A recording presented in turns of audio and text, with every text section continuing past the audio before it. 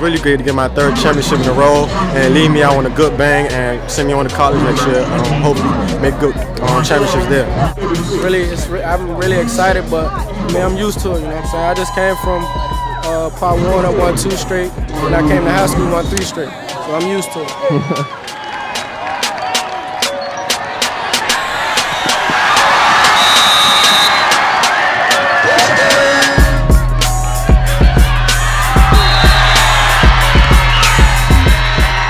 We played great, came out. I know first half we came out smoking. We really needed to play tough on the defense end. We know we had the offense end. We just needed to come out and play on defense. We played great. We played terrific. We came out firing. That was great.